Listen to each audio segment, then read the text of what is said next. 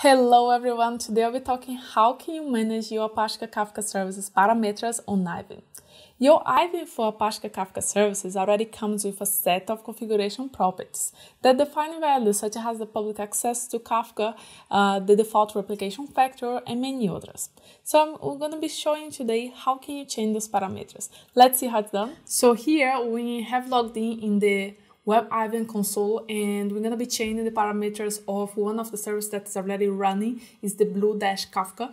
In order to do that, we're going to be clicking in the service. In the overview page, we're going to be scrolling down until we find the advanced configuration. And here you can see it that we already have some information here that if you change those parameters, it may land to restart your service. This can happen because some of those parameters, they will only take place once that your service is restarted. So we already have some here by default that we could change, but in order to see the other parameters, because there are several, we can click in add configuration option, and then we can scroll down and you can see it here, all the possible parameters that we support for Kafka. And once, for example, I'll just pick one here, public access to Kafka Connect, and I can enable it, and I can save in advanced configuration. If you have questions about what is some of those parameters, you can find information here. In each one of them, you can see what is about it, and so on and so forth. Now I will show you how to do this from the command line. So as we saw already how to do it from the Aiven console, I'll be showing how can you do it from the command line. If you don't have the Aiven client installed, I will add links here that you'll be you'll be able to install it and run. Right now I already have it installed, and I also already have logged in. The first thing that I will do is actually to set the project which my instance is running. I want to be using that project. So I will do Aiven project switch dev advocates. As you can see it here, I was able to set the project to the one where my instance is running.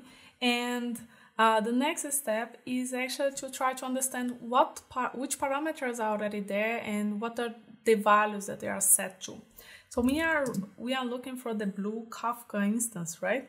So we're gonna do Aiven service get blue-Kafka, Kafka, and -JSON, so we can see it. If I scroll up, you already see here the values of the parameters, and we can pick one of them to try to change. So let's change the public access. Right now, you see it's set to true, and I want to set to false. So in order to do that, I need to check actually if this parameter is changeable, it's customizable. So I can run this command, Aiven service types -v. I'm only interested in the Kafka service, so I will do a grep here.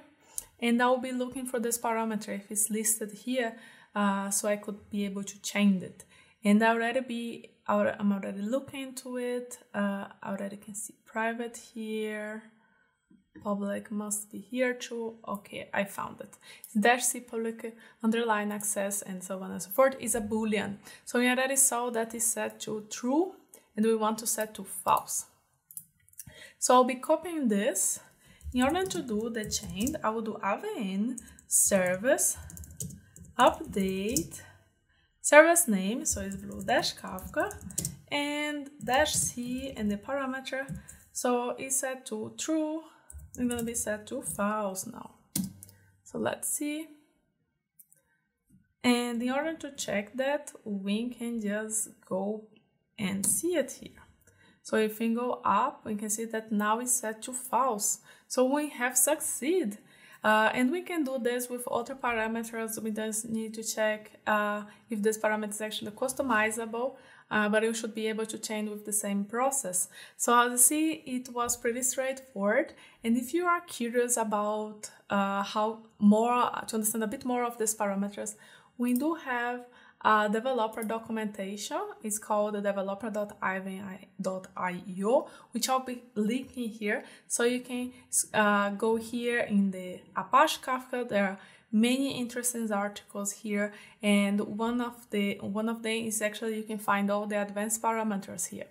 You can see that there are some description, some examples, and you can even contribute because it's open source. So I hope you enjoyed. I hope you learn how to manage your Kafka parameters from the console and also from the command line. And I see you next time. Bye!